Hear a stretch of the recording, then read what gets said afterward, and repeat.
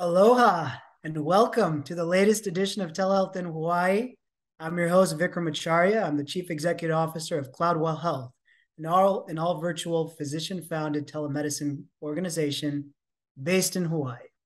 We have a very, very fun show for you today. I am very pleased to introduce to all of you Dr. Annie Rohr, psychologist. Hi. Hi, Annie. How are you? Good, thank you. How are you? I'm doing good. I'm doing good. It's good to see you. Same. Nice to see you. Yeah. So on this episode in Telehealth in Hawaii, we're going to delve deeper into the subject of behavioral health and mental health. And you are a psychologist by background, which is great. And to get things started, tell me a little bit about yourself, where you're from, your role as a psychologist, and we'll go from there. Sure. Um, well, you can call me Annie. I'm known as Dr. Annie Rohr. I'm born and raised in Honolulu, Hawaii. And basically, I started out as a marriage and family therapist, and then I went on to get my doctorate in clinical psychology. So I've worked for almost 15 years as a psychologist, aging me out, and worked in various fields, from military to students at the university, couples counseling, things like that. Also been a teacher for a while, do some self-help groups. So I have some knowledge and information in various fields. So that's a little bit about me. My whole family's in Hawaii, so we've been here for 9 generations. Oh, So it's been a long time. yeah. Yeah. Yeah. What brought you interest in wanting to pursue specifically psychology? Well, the absolute truth is I didn't. Um, I sort of fell into it. And sometimes that I wonder if that makes me a different kind of psychologist or a little bit more approachable in a way. But originally, I wanted to go into obstetrics or natural medicine. But I sort of fell into this field. So my background is in biology and everything, but I sort of fell into this field, and it just kind of stuck. I kept finding that I kept going, and I kept finding other paths to learn from, and it sort of just stuck. So here I am. Yeah. Yeah. Especially with there's a lot of discussion around the significant need for behavioral health and mental health resources these days. What's a day in the life of a psychologist? What's it like? If you were to take me through it. Well, the first thing that I want to say to people out there who are curious about what it's like to be a therapist is that we do worry about our clients a lot, and we do have concerns. Um, and I think a lot of people don't realize that. They see us as robotic or people who have our stuff together, but we are regular people who have our own issues, and we learn like everybody else. And when you're looking for a therapist, finding someone who you can relate to and get rapport with is the main thing. So a day in the life of a therapist is, basically you're talking to people all day, and you're kind of taking on their information and their issues. And sometimes it's not issues at all. It's just to help someone be a better person, whatever their goal is.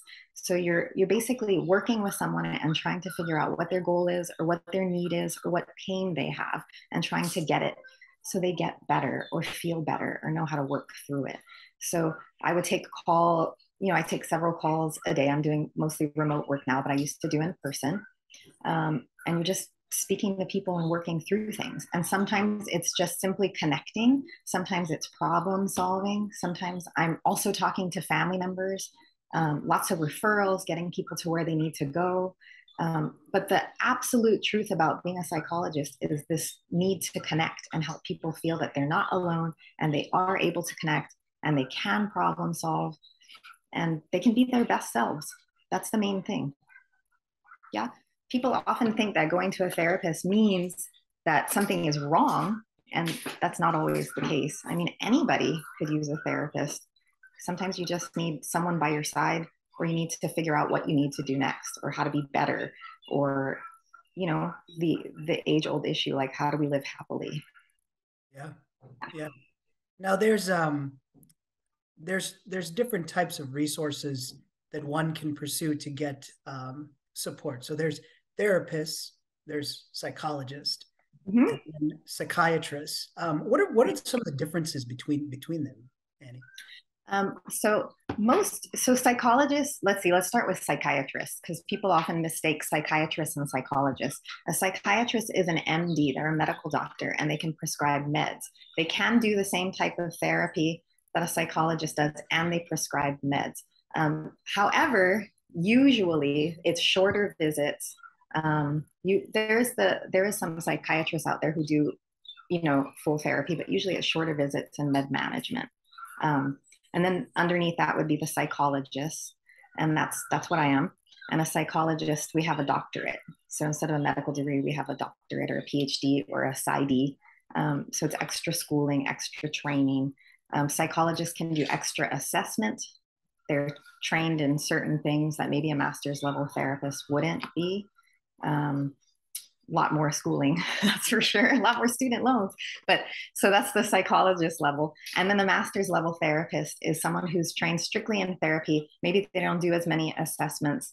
And it's a little bit less training, but they're equally as capable. So that's what I want to let people know is the key here is to not find someone who has the right letters behind their name, but rather to find someone that you connect with. So if you're talking to a therapist and you don't feel a connection, look for another one. You want somebody who you can feel rapport with, and that is the best kind of therapy. So master's level therapist or psychologist or psychiatrist, as long as you feel like you sort of buy into what they're saying, they support you, you have good rapport, then things will go well. What's the state of the availability and access to mental and behavioral health resources in Hawaii at the present time, especially during post-pandemic, or I'm sure it's pretty tough.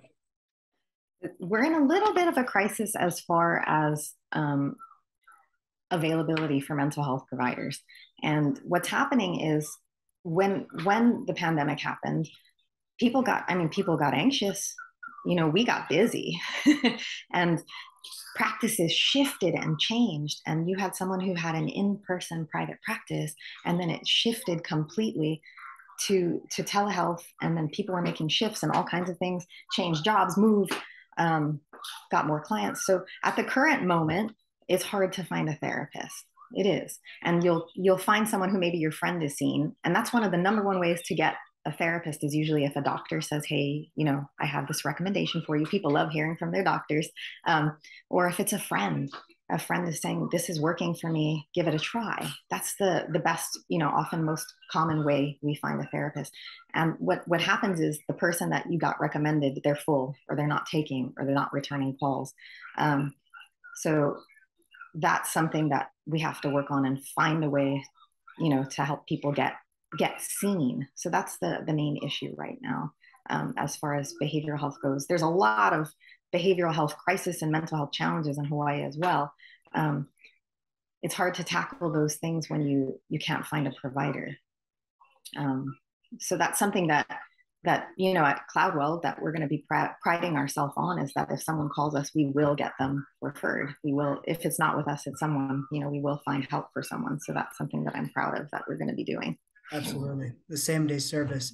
Are certain regions of the state of Hawaii more of an acute need than others, from your experience? Not so much. I think what's happening for the most part is just this idea of, because not only was there the pandemic stress, but also high cost of living in Hawaii is causing a bigger issue, right? So the majority of the problems that are coming through are just a regular human being who is stuck, or finding themselves financially stressed, or finding themselves having a hard time communicating with their partner because life got hard. So I'm seeing a lot of that. So, there's kind of, just like anywhere else, I mean, we have the acute folks, the people who are in real stress and real danger. But for the most part, the majority of people are, regular run-of-the-mill people who are looking for help. They're stuck. What's a common diagnosis that you find? Is it depression or anxiety? Is it adjustment disorder? It's adjustment disorder. What is that That's exactly? what's interesting. Yeah. So people are usually thinking that a therapist would mostly see someone who's already, got depression. And we do, by all means, we want to help everyone. But one of the most common things we see is someone who's just struggling adjusting with what's happening, adjusting to how their marriage changed, adjusting to how their child is leaving the house, or a new mom. Somebody who's having trouble at work or struggling in the military. So this idea of adjustment, and then you get help and you try to get it settled. And if it doesn't get settled, then that's when we start seeing the depression and the anxiety. So that's sort of the usual, is the adjustment disorder, the anxiety, the depression. And then you start getting the heavier things, the things that need more work and more help over time, where you get trauma, bipolar, people who have been struggling for a long time. Do you also do therapy with couples and groups as well? I've read that group therapy type of sessions can be very beneficial, for those Yes. who participate. Couple sessions. So what's interesting is people always think about therapy, the stereotypical old style therapy where you're just one-on-one. But as time goes on, we're starting to learn that when you work with a couple, for instance, you get to see more of the person. Because when we present ourselves in front of someone, we're only presenting what we want them to see in a lot of ways. And it's very telling when you've got your wife sitting next to you by her facial expressions and what she's thinking and why she's annoyed and her side of the story. So I do couples therapy, so individuals, couples, and then family therapy is even more wonderful because then you get to see the family dynamic. So I am, by training, a family therapist. So I have reached out to moms, dads, children to get a better story, to get a better grasp of how things are going. But usually it's one-on-one or by couple, and occasionally we get families. As far as groups go, groups are a wonderful thing because from the get-go, you immediately see that you're not alone. And, we all just want to connect and know that we're not completely crazy and that we're not alone in this world. And then right away, you're connecting with people who have issues that you have. Or seeing someone in your group struggle, and then you can reach out and help them because you figured something out. Or seeing someone in your group help you because they figured it out. It's a very powerful dynamic. So groups are pretty cool. Groups I always recommend for people who are grieving, substance abuse, or just somebody who just doesn't want to be alone anymore, like that feeling of learning to communicate and connect. So there's groups for everything now. I'm sure some of the Yeah. folks in the groups end up becoming friends too outside of the sessions once they find Sometimes, a good bond. sometimes they get connected, or at the very least, they have somewhere to go when they need something or they need to connect. Yeah. You touched on it a little bit. Telehealth when it comes to behavioral health and mental health as a resource. Is that opening up access? Is that providing the same type of level of comfort for patients as the traditional kind of in-person model? I think people at first were a little bit hesitant about telehealth and therapy. The main concern that everybody had was, were we able to, as clinicians, be able to read the same energy or read the same facial expressions or mood? And actually, I just listened to an amazing seminar, and she said that the woman who was running it said that the biggest struggle was the person's ability to just leave. If something gets hard, they could just literally just shut that screen. So in that way, there are some challenges, but also, interestingly, we also get to see a little bit of someone's life. We get to see, because, when you're talking to a mom, the kids are interrupting. They do on my child interrupts. But, you get to see a little bit about their life.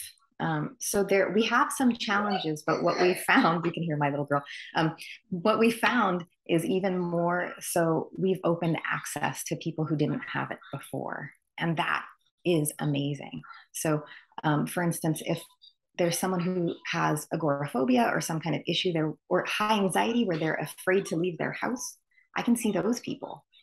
Someone who needs, and for instance, someone who's a caregiver and they can't leave their home because they're caring for a parent, which is a big issue in Hawaii. Hawaii is family oriented, and we're all taking care. A very large majority of us are multi-generational homes, and we're caring for our families too. I just went through that with my dad. And I couldn't go anywhere because I was taking care of my dad and I had a young child. So I'm able to reach people like that. I can take care of them while they're caring for someone else. Seniors who are struggling, people who are immobile, or someone, simply they had a work meeting and they couldn't get to me and they called me on lunch. So, you know what I mean?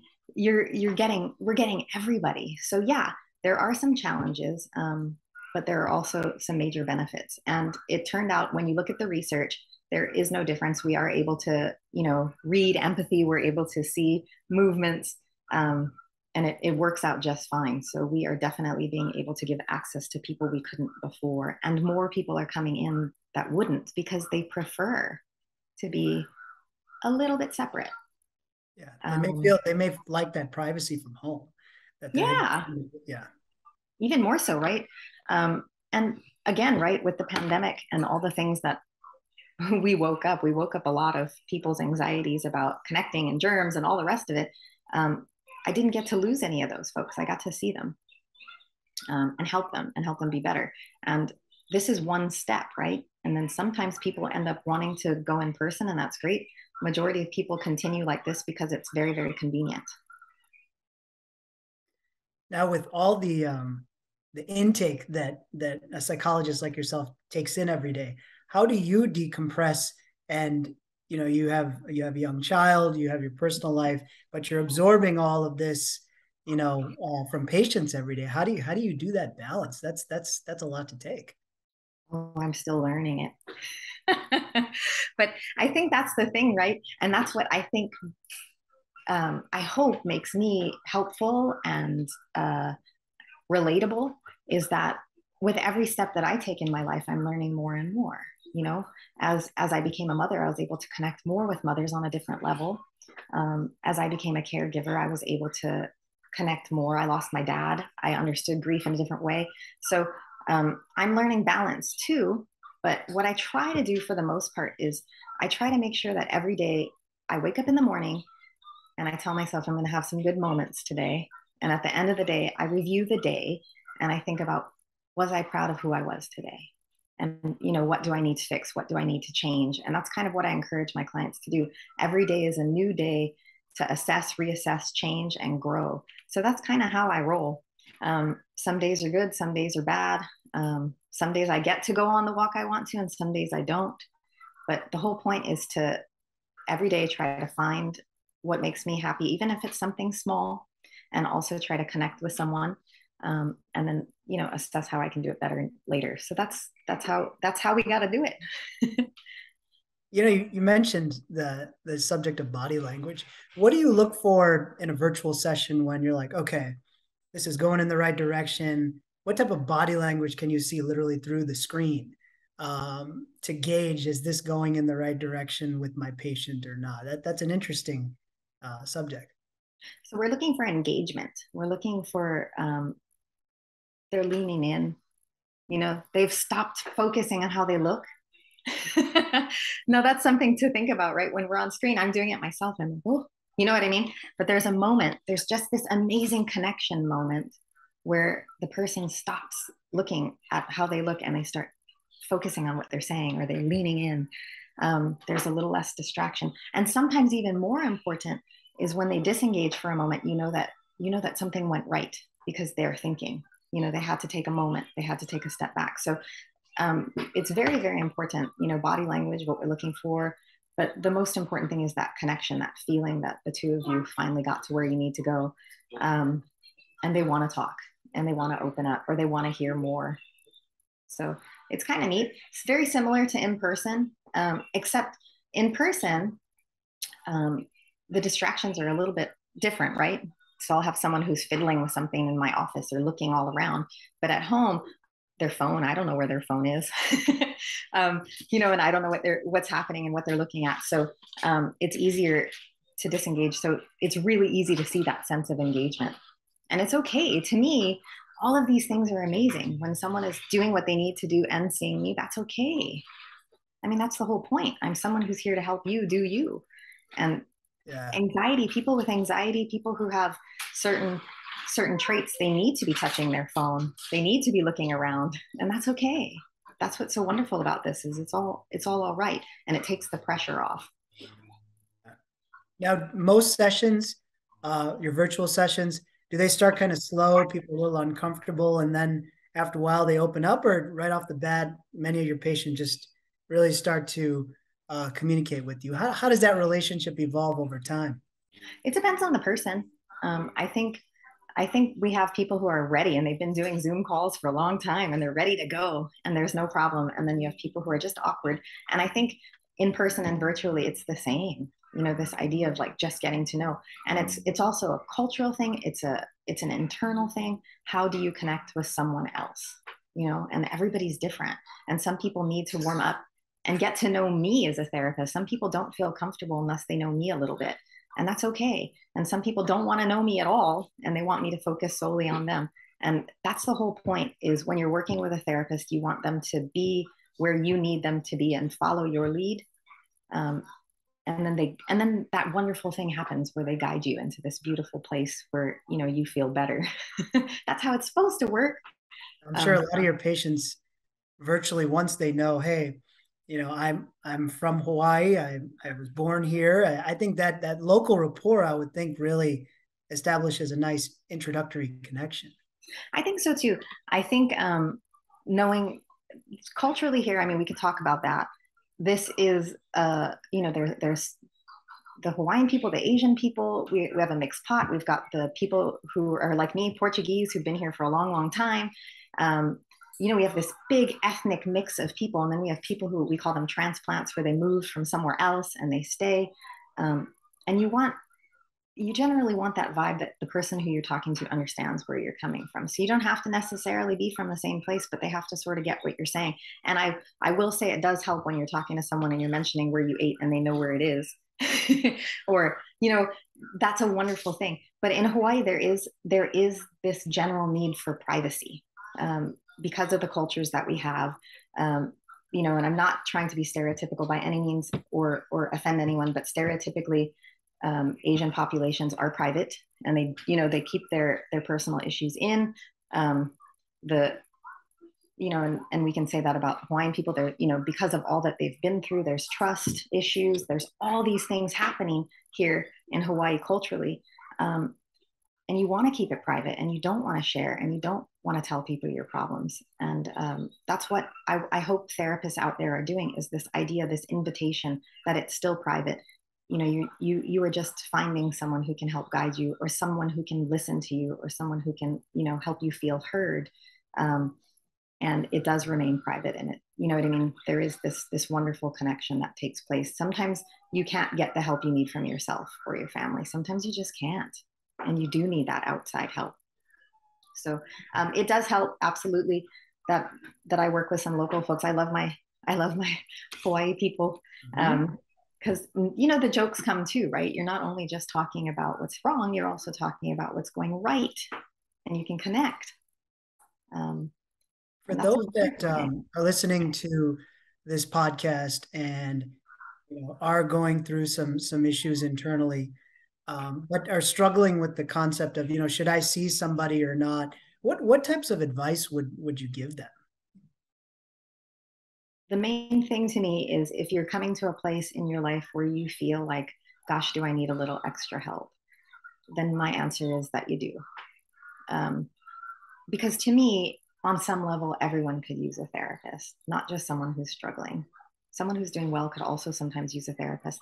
Someone who's doing great. The thing about life is, right, we can be lonely in moments where most people think we shouldn't be. Sometimes marriage is the loneliest place. Sometimes motherhood is the loneliest place. Sometimes, being on top in the business is a lonely place. You don't know. So from my perspective, if there's a moment in time where you think, gosh, I might need a little help here, I encourage someone to seek it. And all you got to do is try. You might end up talking to someone you like, and the worst case is you don't, and then you just call someone else. and that's what I want to tell people, is that it sometimes takes a while to find a good fit. You want to talk to someone that you trust. You want to talk to someone who makes you feel, that you believe in what they're saying. It takes 2 to 3 sessions to figure it out. Sometimes people, I think they get nervous and they stop going to therapy too soon. I always tell people, give it 2 to 3 tries. If that person doesn't fit, it's okay. They can help you find another one, or you can go find another one. That's a big deal, is they always worry about like, well, what if I don't call them back? You know, if the person says, what if I don't like her? What if I don't call her back? It's okay. I'll be okay. I just want you to get help. And that, you know, that's something to think about, is this is about the person calling, and this is the person who needs help. And for me, I openly encourage people to say, hey, this isn't working for me. Hey, being on the phone and your daughter making noise isn't working for me, whatever it may be.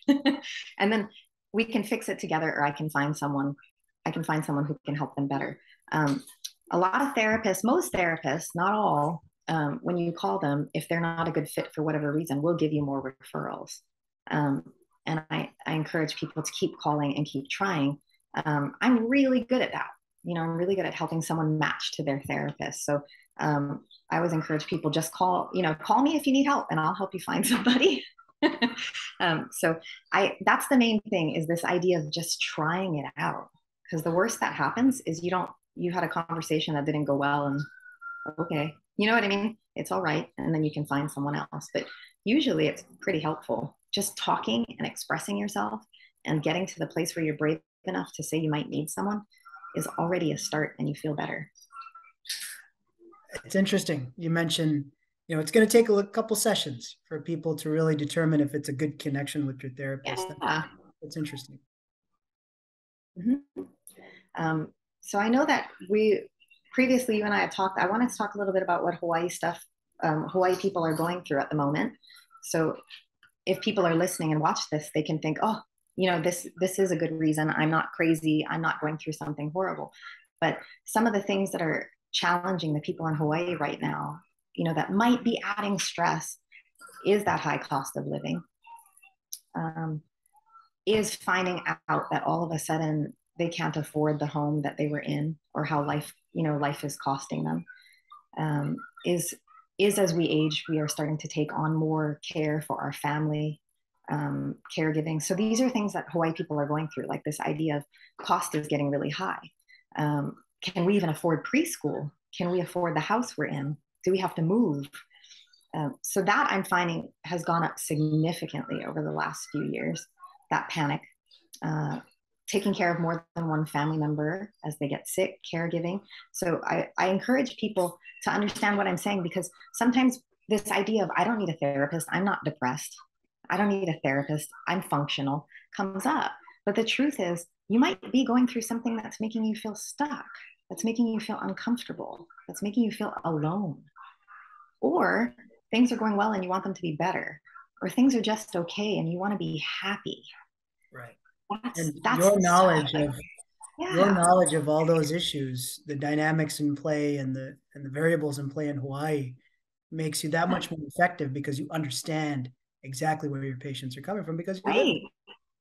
I mean, and so speaking to that a little bit more, also there's been a lot have changed here recently. I mean, when the pandemic happened, we lost like a lot of mom and pop stores. Things started getting very different. So that unrecognizable vibe has been causing some anxiety. Small business owners are struggling. So the high anxiety of things are coming. And on top of it, crime is up here in Hawaii, like in a major way. And it's not just a little bit of crime. We're looking at violent crime. We're looking at our neighbors getting robbed. We're looking at, these things that we thought only happened on the mainland. And that's what you hear every day when we're talking to other locals, like, wow, I'm watching the news and it's like what's happening on the mainland. And I'm bringing it up because these are things that are causing a little bit of anxiety, a little bit of hesitation, a little bit of adjustment. And that's where we start getting stuck. That's where we start feeling like, when you drive down that road and you're like, where's that restaurant I used to know? Or where's that? Things become a little different. And that causes a little bit of hesitation, a little bit of anxiety. People are uneasy right now. So that's the general state of Hawaii, is this kind of sense of uneasiness. And that's why I'm telling people, if you feel that at all, I just want you to know that you're okay. Everybody's feeling it, and reach out if you need a little bit of help. Because there are things shifting. Things have shifted, and I can speak from personal experience as a small business owner, as someone who became a mom, as someone who had caregiving issues.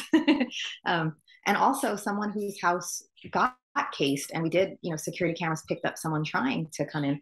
Things are shifting here, and therapists are there to help you manage those feelings too, and how to get through them and what to do. I can't thank you enough, Annie, for being on the show. Your insight into the not only behavioral mental health, but also behavioral mental health in Hawaii is really, I appreciate all the details that you've provided, but also for people to know that there are resources, there's support available, for people. Cloudwell Health, access on demand, when you need it, when you feel like you need it. What are the trigger points that you feel like you need to reach out? And there is help available for people if they need it. And I can't thank you enough for the great work you do, taking care of people every day. It's not an easy job. And thank you for everything. Sure. And I do want to encourage people that if they, sorry, I am a mom who works, but I definitely want to encourage people that if they're ever stuck or they don't know, just give us a call. You can end up talking to me or one of the therapists on staff, and we can help you even just sort it, even get a referral. And that's the thing. Sometimes we're a good fit and sometimes not. And we do promise that we'll get you a referral. So you're not alone out there. Things are a little bit tough, but we're here to help. Absolutely. Absolutely. Thank you, Annie. Thanks for your time. Mahalo. Thank you.